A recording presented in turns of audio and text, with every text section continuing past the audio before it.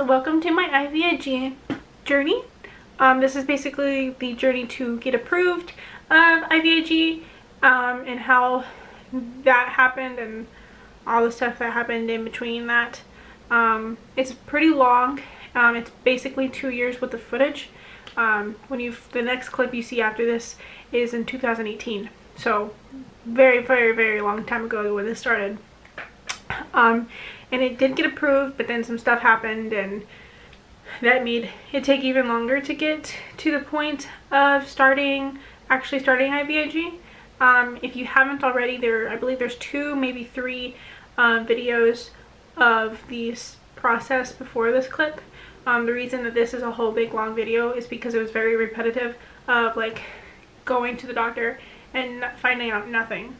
And so I decided to just condense this into one video. But before we go into the actual video, I do want to say thank you so much for continually supporting me, even though I don't post as often as I used to.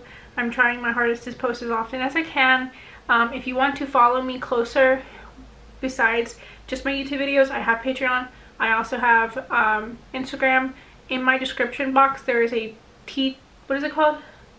There's some kind of link, Linktree link, and it'll link you to all of my social media accounts, and you can follow me on there. Sorry about my refrigerator, but let's get into the video. Hey, so we're on our way to go get my blood drawn for to test my blood basically after getting the pneumonia shot for my hypogammaglobulinemia. It's for the insurance, so that we know I think we were checking like if my antibodies are changing or something. Be sure to watch my other video before you watch this. I'll put it up here. I'm just gonna basically film me getting my blood drawn, and then y'all are gonna see me when I actually have my doctor's appointment. So I'm gonna save this footage and then put it on top of my other vlog for y'all, so you're not waiting, because a very short clip of me getting my blood drawn is pretty pointless to make a whole video out of it. We're in the waiting room, and I just wanted to let you know that I'm gonna be setting up playlists so you can follow like my ivig journey. And I also made like a Tourette's playlist, and like every kind of doctor that I'm going to, I'm gonna section it into its own playlist so that you can watch them and have them in order, if that makes sense, because when I post them they're not always like in order. Like there's something in between them sometimes, so I just want to make it easier for y'all to follow my journey. So if y'all want to watch all of the ivig videos before this one, you can click the playlist that'll be in the description. Okay, you comfortable enough? Mm-hmm.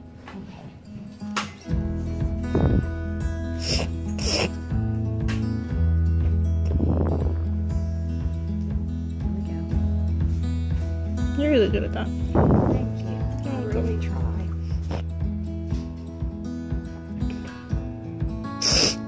I'm just lucky you have good veins. This vein's good. My other arm, it don't work for nothing anymore. I used it too much when I was a kid, I think. Yeah. They kind of do that.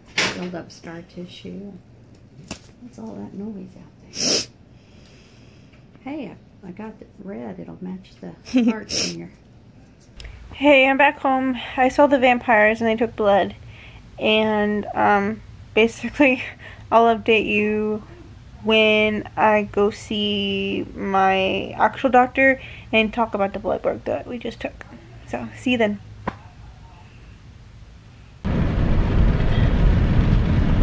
Okay, so we just pulled up at the oncologist office. We'll find out today if the pneumonia shot did anything to like my antibodies, I believe it is.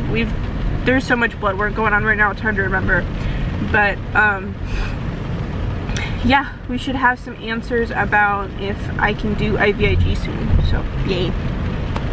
It's been a few days since that appointment, and we literally went in there, we waited for like 3 hours, and then he told us, yeah, the insurance hasn't told us anything yet. So we're still waiting. We're on our way to talk to my oncologist doctor finally. This might be a whole nother video by itself. I don't really know. It kind of depends on how long my other video because I was including several days into it, so I guess you'll find out when you're watching this if it's 1 or 2 videos. But we're currently in traffic right now going to his office. Apparently we're going a different way. There's not normally traffic, is there, Mom? Well, it is a Monday morning. Okay. So you're still in rush hour traffic.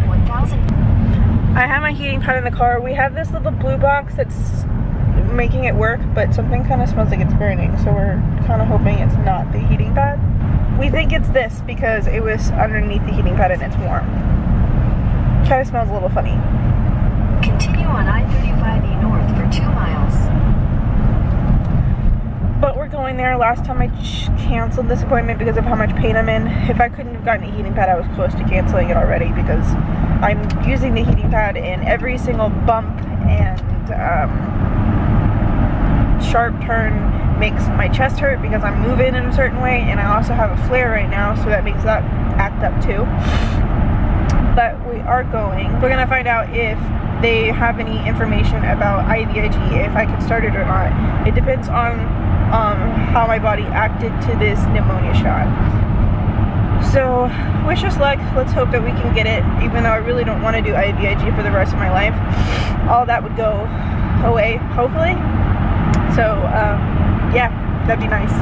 So I'll talk to y'all when we're there. This video is like making me realize how often I wear black t-shirts. Or not t-shirts, but tank tops. Like, majority of my tank tops are black. When I wear a color, it's very, very rare. It's kind of like, you can't really tell it's a different day. It's like, oh my gosh. Anyway, I'm trying to keep my cool because we went again and I didn't vlog anything because there wasn't really anything to say. But also, he was like, we're still waiting on insurance. So we took more blood and he wanted to check, like, compare that from the last time, you know, to this time, in case they had more, they asked for more blood, we'd have it, I guess. So they took more blood, and like literally we've taken so much blood for this stuff, it's ridiculous. And then when they take blood for me, I always get really dizzy and then I need to recover. So when I get home, I don't feel like vlogging. And like, I hope next time we go, they know something about like what insurance is saying. Insurance does not want to pay for it. They're going to find every single fucking way to not pay for it. Because IVIG, each dose is like $10,000. They're not going to want to pay for it. They're just not. And I'm like, oh my god, like please just calm down. What's really aggravating about the whole thing is that I have to drive 45 minutes out of our way. My mom has to take off work because there's no way I can drive 45 minutes. I can drive to small appointments, like if I go to see my GP, I can take myself there. But anyway, we go there. We have to wait for 4 hours to 3 hours to 2 hours, you know, I'm just going backwards. But however long we have to wait, it's longer than a normal doctor's visit because he's taking his time with his patients and he's a very good doctor. He visits with you and you have, like when you're with him, specifically in the room, it doesn't always feel like you're in a doctor's office, which is really nice. That's why I like my oncologist. Anyway, it's like, yeah, we don't know anything yet. And I'm like, holy crap. Like, we spent 45 minutes getting here. We spent 4 hours in the fucking waiting room. And then it's gonna take me 5 minutes to tell me that insurance hasn't said yes or no yet. Like, oh my god, insurance is such assholes. So we're gonna go back again and find out if insurance has said yes or not yet. I don't know when that appointment is gonna be, but we'll see what they say. I'm really tired, so I'm trying not to keep my eyes closed. But yeah, we're still on the journey of finding out if they're gonna say yes or no yet.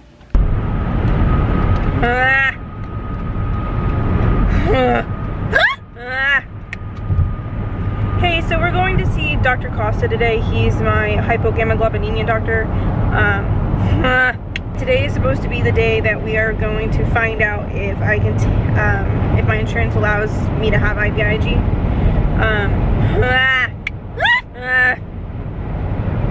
We were supposed to find out a while ago, but then they needed to do another blood test apparently, and then we had to cancel a bunch of appointments because with all my appointments with Dr. Suleiman, I had to like cancel because of how sick I was and just not able to get there. I'm really out of it today. I didn't sleep well at all last night. I've been throwing up so much lately that I just can't take any medication, and they've given me a new medication for my POTS that was recently diagnosed. You might not have had that video yet. I don't know. I might wait to release this video till after y'all know about all the tests and their like what we learned from them. But I'm kind of in a place where I can't really do anything to benefit myself if I'm always nauseous, and I can't take anything if I'm going to throw it up, because then I'm already throwing up as it is, and adding to that is just going to make my life, my life's quality even lower.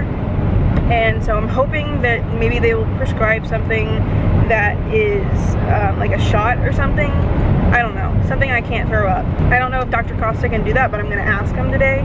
But let's hope that the insurance allows me to have IVIG, because if you always hear when I have my sniffing tick, it always sounds like I'm sick because I always am sick. So I have a sniffing tick, but it aggravates me because it always sounds like I'm sick, and then I'm sure people around me think I'm just, I can't talk, thinks I'm just sucking my snot up, and I'm not. It's just a tick.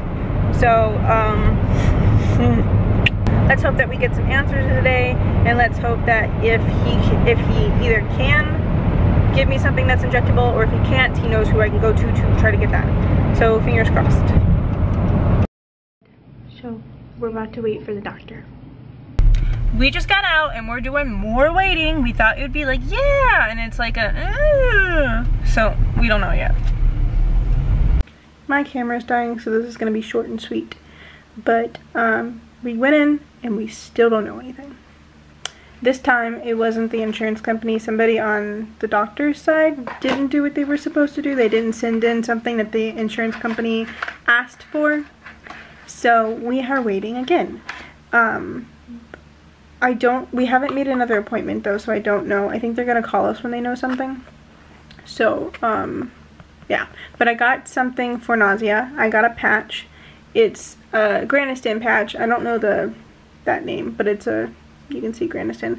They use it for people with cancer, and I go to an oncologist, so he gave me this, and basically they put this on before chemotherapy and then take it off after chemotherapy, and it helps really well.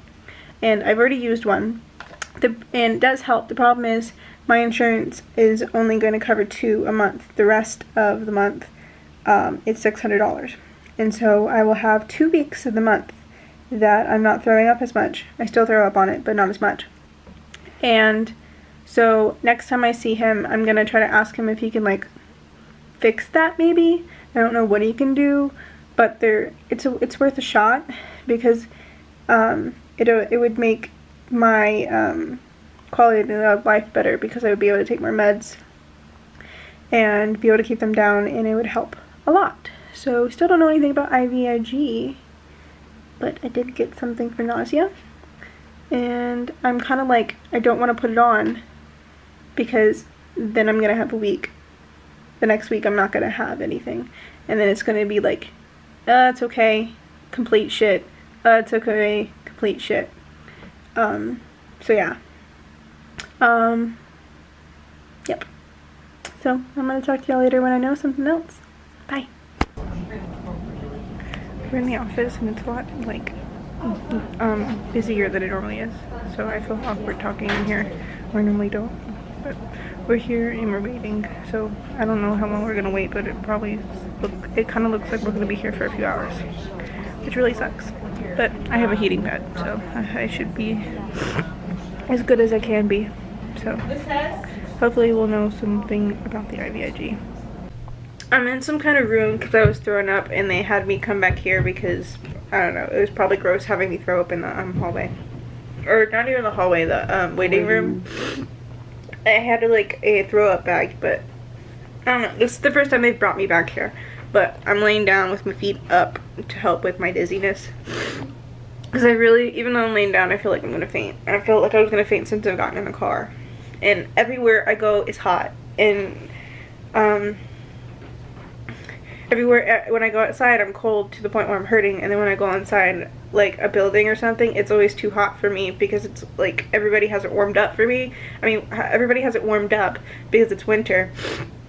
But I have heat intolerance and I can't handle the hotness that everybody keeps it at. Like, even when I'm at home, my room, I always have my window open because my parents have the heat too high for me. No! And I keep having a bunch of head ticks, and I have like a small, soon to be migraine. So, yeah. But we're waiting for, I don't know if they're gonna see me in this room or if we're gonna go to a different room, but we're waiting for answers on something, if I can do like IVIG or not. So I just got done talking with the doctor. The pneumonia shot did nothing for me, so we're gonna put in another request for the insurance company to do the IVIG. And so we're probably gonna know in about 5 weeks if they say yes or not.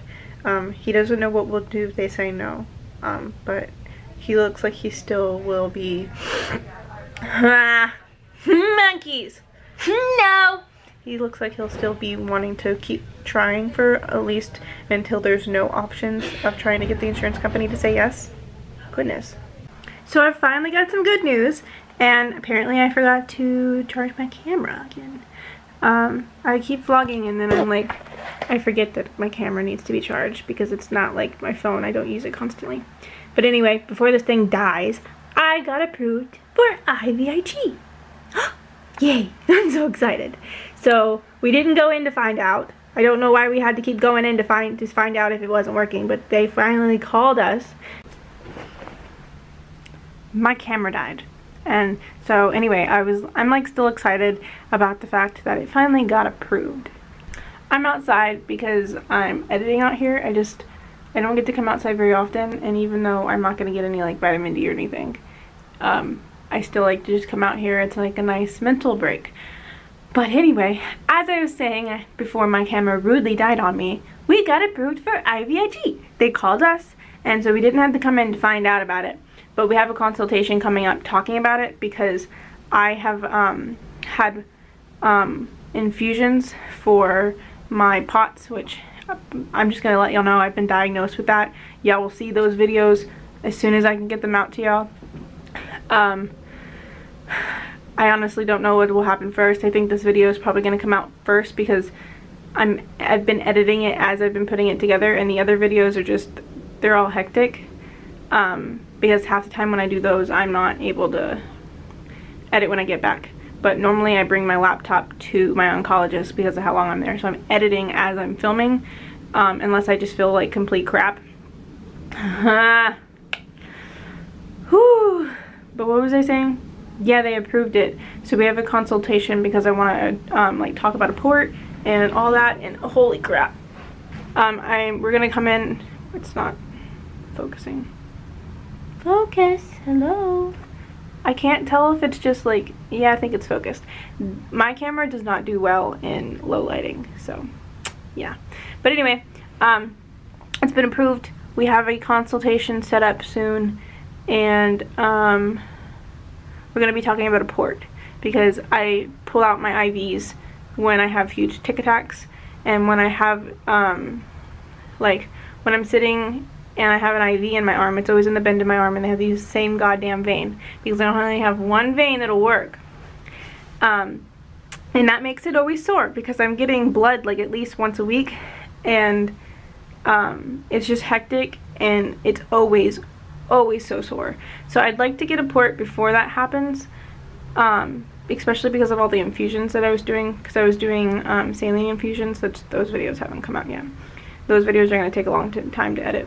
But yeah, we're approved, and so we're gonna go talk to him about that because like when the IV is stuck in my arm, I feel like I can't bend it because every time I bend it, the pump stops.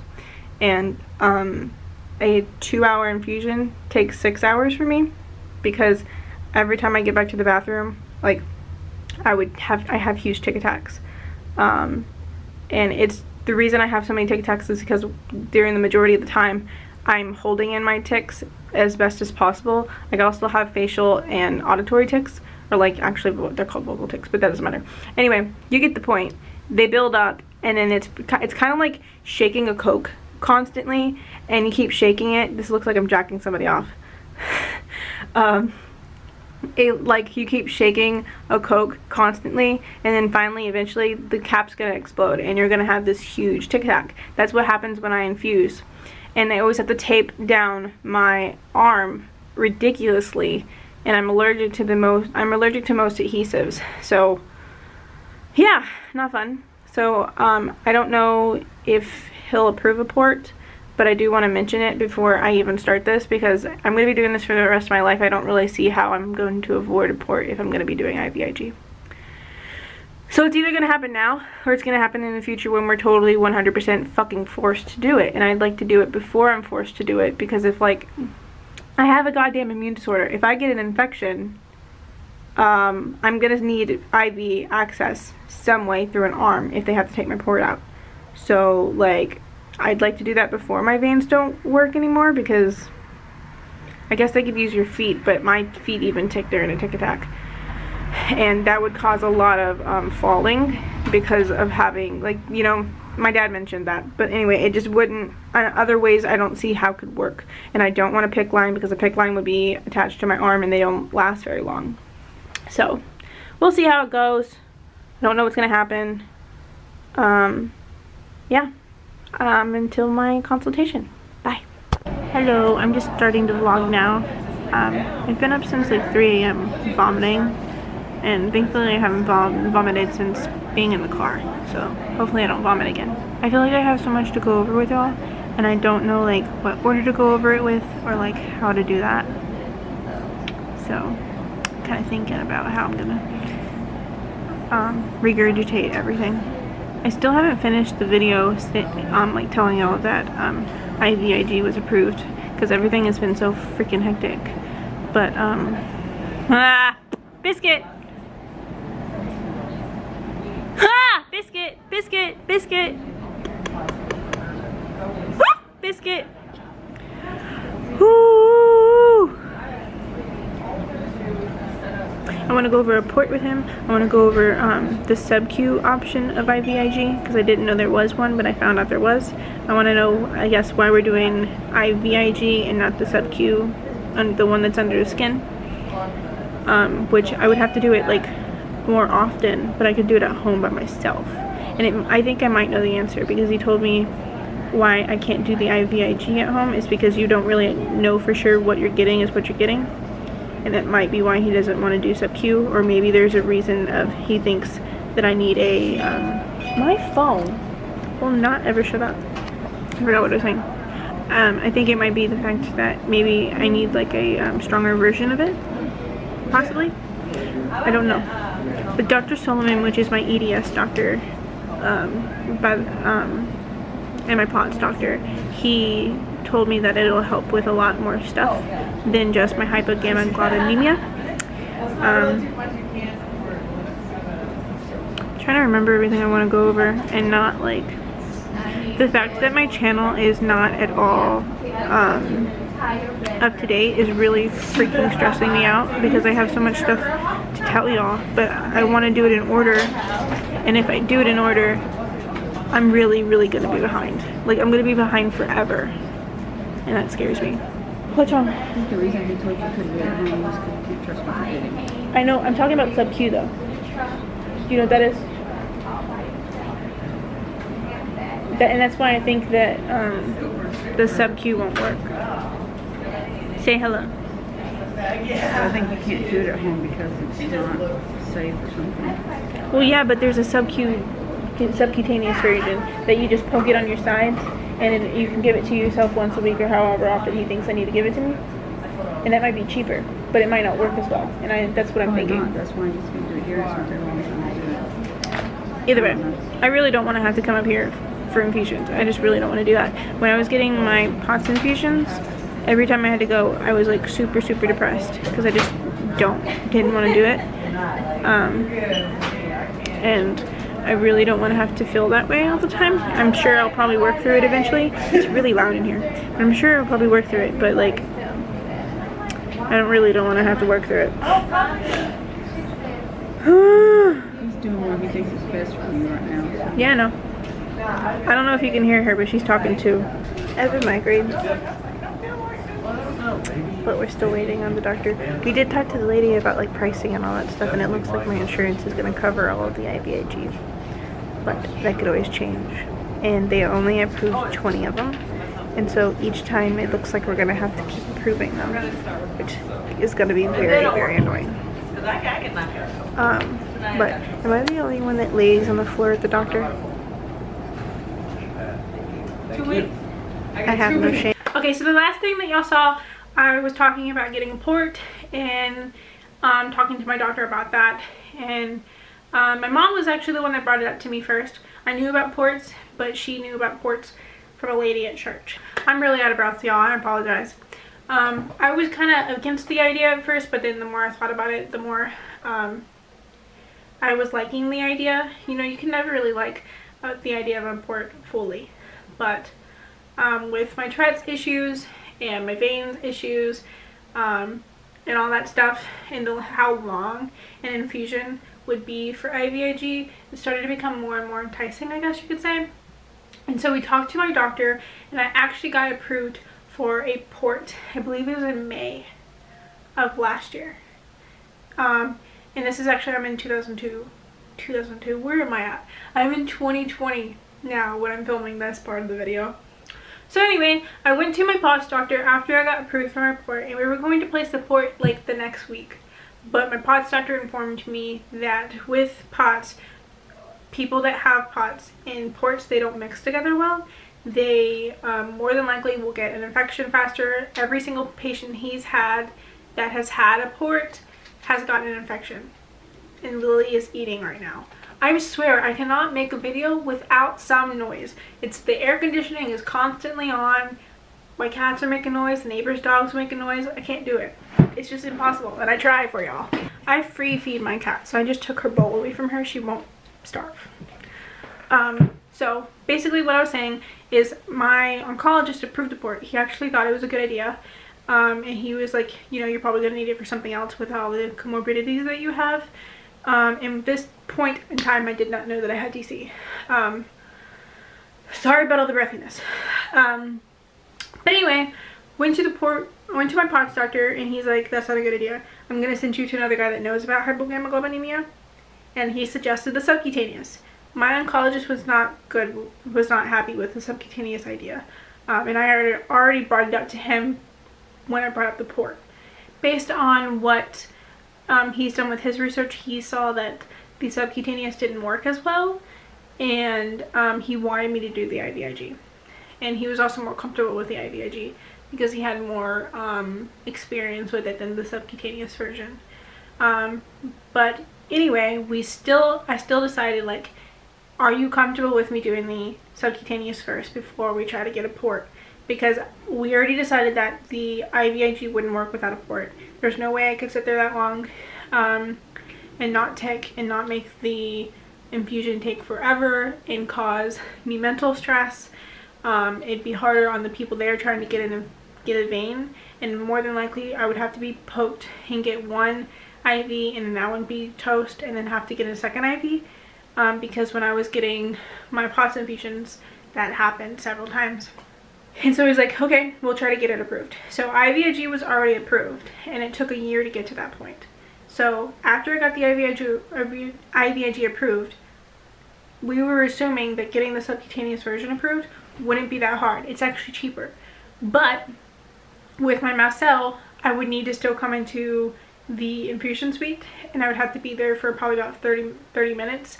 And they didn't want to pay for my seat there for only 30 minutes.